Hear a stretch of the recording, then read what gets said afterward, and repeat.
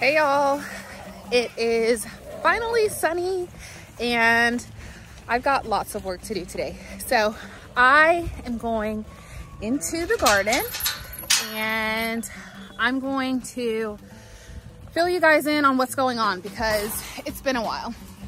So our first stop is going to be the greenhouse because this is what I'm tackling today. All right, so here is the greenhouse. There's where I come in. It is packed. So what I'm going to be doing today is planting out as much of this as I can, anything that is cold hardy, that is ready to be potted up. It's actually just going out to the garden. I've run out of seed starting trays, so I need to get more of those because this hodgepodge of recycled materials, while it's temporarily functional, it doesn't work well for efficiency and just being uniform, just like across the board. So I have things started in milk jugs. I have things started in like that little plastic food tray right there. And so these different sizes and shapes of everything just tends to kind of drive me nuts, honestly. And I don't know. It's just, once I get more seed starting trays, I can figure that out. So it's not a huge deal, but a lot of this stuff has to come out so that I can get ready to start more seeds. So like the things in this crate right here, I'll be planting those out today. I'll be planting probably both of those trays right there out. Got some yarrow in the corner back there that I'm going to be planting out. And yeah, so lots to be done. If you follow along on Facebook or Instagram, you may have seen that I made the decision to cut some rows in with a tiller because either way these rows have to be maintained. So I can attempt to plant them and just maintain those plantings and potentially get some more cut flowers for that level of effort, or I can leave them empty and still mow. So I've cut in 3 rows with a tiller on either side of my garden where my raised beds are. And these 3 rows that I've cut in on both sides, I'm hoping to use them for cut flowers or native flowers. But I haven't decided about the whole weed fabric route. So that's on the to-do list, but I don't have it all figured out yet. So I cut those in. I cut this little patch in right here in front of the greenhouse. And I'll take you real quickly over to this side over here. There are 3 rows over here, but Archer is going to be working on trying to grow some pumpkins to sell at our farm stand.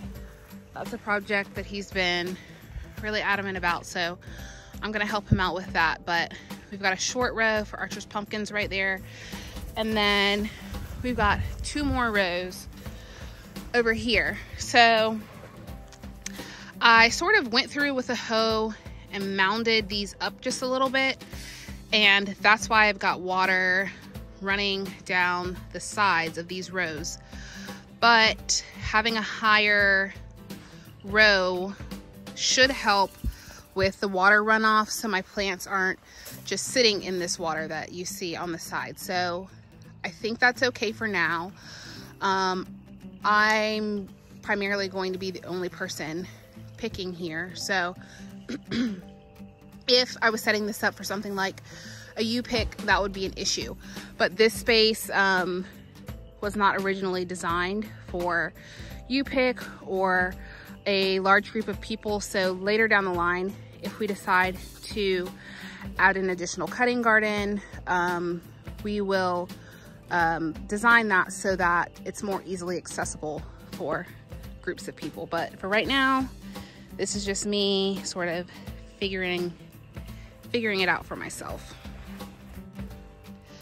I'm going to go ahead and show you guys some of the successions of what we've put in so far. So right here, I've got some Persian cress, and this is supposedly a good greenery and filler for the bouquets that we're going to be making. So that's a small section.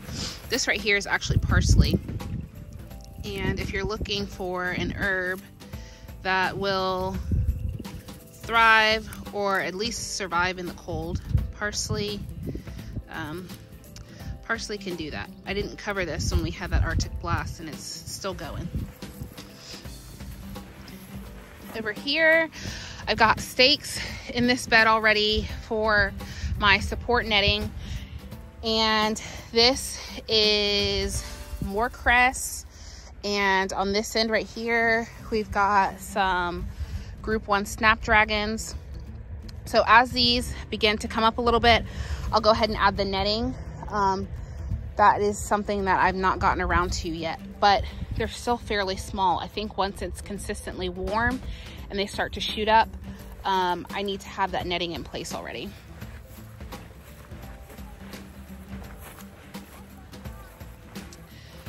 Here's another little patch that I've already planted out. I still have a few onions in place here. It's been really challenging making the decision to pull out like some of my cabbages that were really tiny that I probably would have left if I didn't need the space, or some of my garlic. But honestly, you guys, I have a gallon size freezer bag of garlic that's taking up a lot of space in our freezer, and some of this stuff I just don't necessarily need more of. So while I enjoy growing the garlic and the process of the harvest, we don't need any more of that. So when we go to design our kitchen garden that's going to be closer to the house, that's something to think about. I've got some feverfew over here, some craspedia, and these are all plants that were started, you know, like probably 2 months ago. Some of the smaller ones were started more recently. And then this is actually some craspedia from last year. I thought it died back with the Arctic blast, and I actually threw it beside a trash can at the front of the garden. And I looked down one day and there was new growth on it. So I just stuck it in this bed. This one might be dead for good. I don't see it doing much of anything, but yeah, that's exciting. We had one that made it, so that's not bad. I'm already starting to see the Bermuda grass come up in these beds, and it's just something that I'm going to have to manage because I don't think there's any getting rid of it. This next bed over, got some more filler started here, a variety of dills, and our daffodils. Oh, I didn't even see this. Our daffodils are on their way. So this is, I mean, that'll bloom before the end of the week, I'm thinking. These right here are actually from last year, and I was trying to have more consistent beds. So I moved some daffodils that were, you know, sort of like 1 and 2 here or there into this bed. It's full of daffodils, but some of the ones that I transplanted over from last year look like they're on the verge of blooming, so that's pretty exciting. And then these over here are some that I put in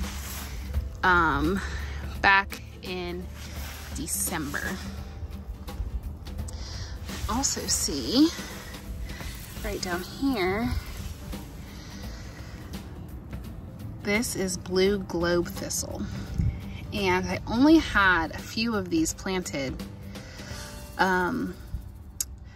And so I figured it wasn't, you know, really worth it. But I've been watching a lot of videos pertaining to growing flowers, reading a lot of books, and now I'm kind of feeling like I want to have this somewhere in our selection of cut flowers. So I need to find a place for this.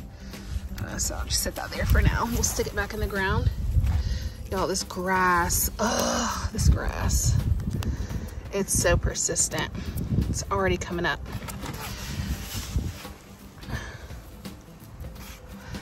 Alrighty, let's see what else we've got going. So as far as flowers right now, the daffodils are, that's what I'm expecting first. Daffodils and irises. Here's another bed of daffodils. I think I planted around 300 or 400 of these. Kind of dipping my toe into the water of large scale, because in the grand scheme of things, as far as being consistent with sales, that's not really a whole lot at all. So we'll see how this first round goes. What else?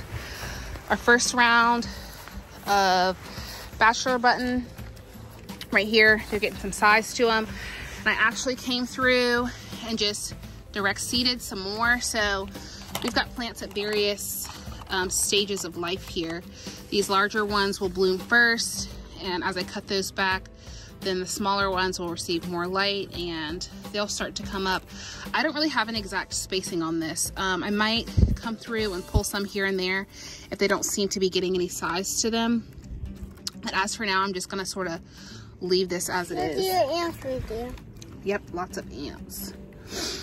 Our poppies that were supposed to be in the middle, I really haven't had great success with. And it gets warm here so fast that I don't think I'm really going to pursue poppies anymore. There are a few over here on this side, but it's not enough for me to really do anything with. So I need more volume than that. And the same with Bells of Ireland, which is what we've got right here. I'm not going to pursue making those a success at this point. It's just too late in the season. But we'll use what we have and just sort of experiment with them. In the world of food, I still have some direct sown carrots here and there. No, not that one. I saw some carrots here and there. Our thyme is looking great. I really need to come through and sort of cut out some of those dead branches from last year. But we also have our asparagus, our second year asparagus, sort of popping up out of the ground here. So I unfortunately need to leave this alone for now. But next year we should be able to start harvesting asparagus, and it's a perennial, so it should come back year after year for many, many years. This is one that's about to go to flower and then seed, so they'll get big and sort of bushy looking. This bed has some straw flower starts and then more carrots right here. The carrots will come out probably sometime in April, but I'm just gonna see how this companion planting sort of goes with a little bit of food here and there. I don't need enough carrots to store away necessarily. I love veggies and, you know, a lot of different things, Sullivan and I actually, but it's just, we prefer to eat it fresh, and when it's in the can we sort of throw it in here or there because we have it. But I think it'll be more sustainable for me to just focus on eating in season and not worrying about storing or canning a lot of things. I might still can some things, but not as much as I anticipated canning. So I see a weed right here. Oh, I bet that's a tulip from last year. I didn't plant tulips this year, you guys. I didn't have great luck with them, and the ones I did have I wasn't really in love with, so I kind of scratched that off my list. This bed right here is sort of like my first big planting out. So I've got forget-me-nots right here up front, 2 varieties of those. I've got some stock right there, more stock on that side, and then Bupleurum, which is another filler over here on this side. And then I decided to leave some of my chives because this is something I pick from often. So all of this right here, chives. So this bed right here is looking pretty good. I've got a little bit of blank space right over there, so I might stick another small little group in that bed, and then this is it. I do have a blank space right over here, but we did the Hugelkultur method with these beds, and so the bottom half is full of logs that came from the trees that were, you know, here when we needed to clear a space for our yard and the house and stuff. So right there's a log that's like not at the bottom. It must be stacked on top of something else because you can see a piece of wood right there. So that's why that's bare space. Okay, this is a bed that overwintered, and I was so certain this was straw flower, and I was so completely wrong. This is actually phlox, and it is on the verge of blooming. And so what I've been doing is coming in and just pinching this back because it's not tall enough for me to do anything with at this size. So I just come through like right here. It can branch these 2 spots.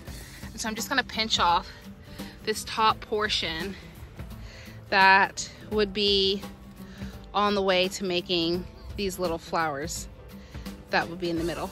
So this is phlox. Okay, take the egg inside. And I'm just sort of experimenting with this to see how it does. I do think that there are some straw flowers in here. Like I think this is straw flower, but yeah, it's a mixed bag, and I just kind of want to see what happens with this, because if the straw flower can overwinter and if the phlox can overwinter, then I can sort of establish some of those beds that, okay, Sullivan's putting eggs in my pocket. I can sort of establish some of those beds that I don't have to plant myself if they will readily reseed. Oops, don't drop it. Do you have more?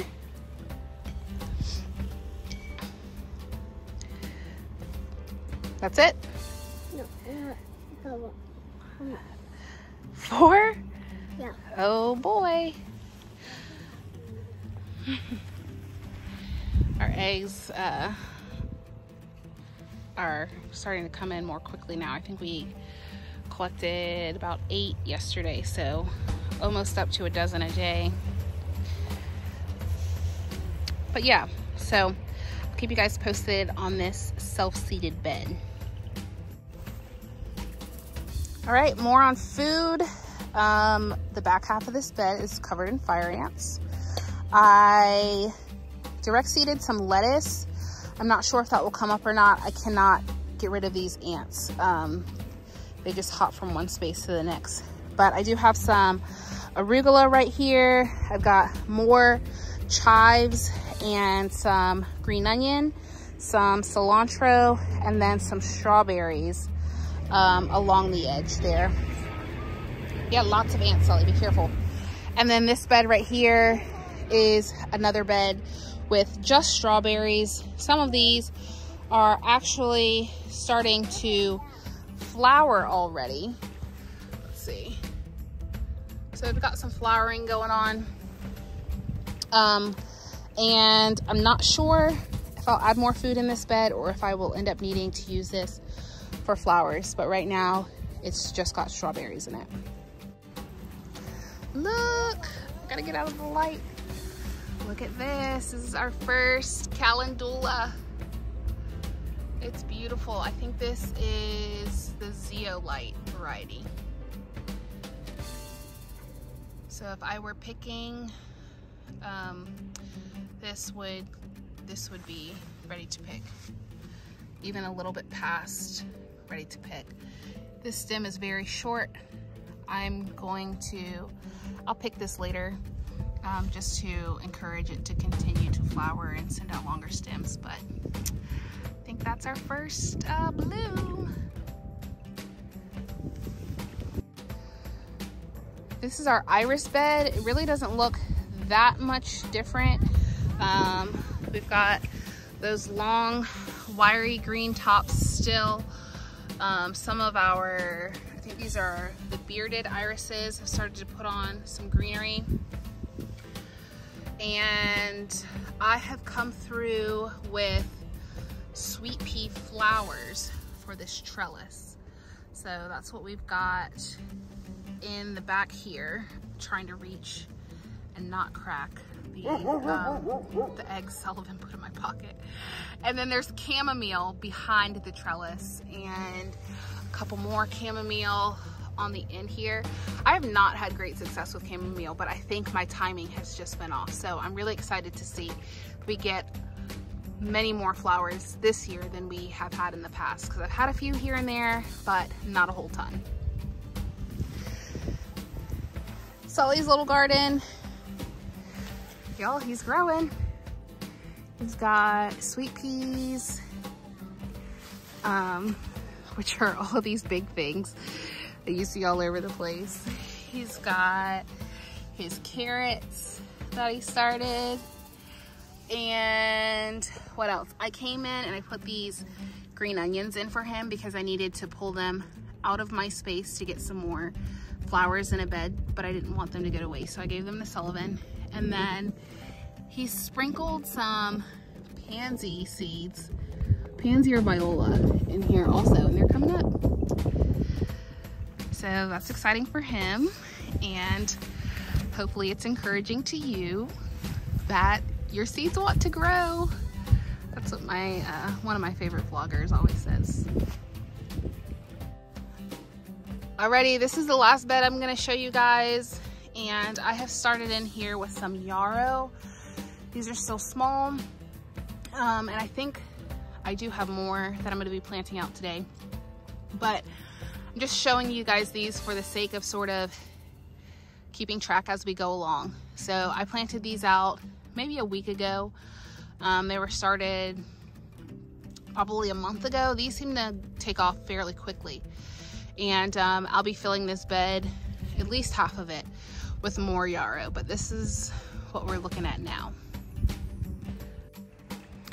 Alrighty, you guys, this video was kind of quick, but I've got lots of planting to do, and I will be catching you guys up soon as the flowers start rolling in and we prepare to move the farm stand to the front of the property and see how that venture goes for us. Archer wants to say hi. Hi. And I got a baseball bat. Archer got a baseball bat. They thrifted some bats. Hi, you got a baseball bat. The boys found baseball bats when they went to take some trash a couple of days ago. So they've been doing all sorts of fun things with those. Like trying to play hockey in the camper. So yeah. Anyways, hope everyone is well, and we will be catching you guys up as the garden progresses into spring. We'll see you guys soon. Bye.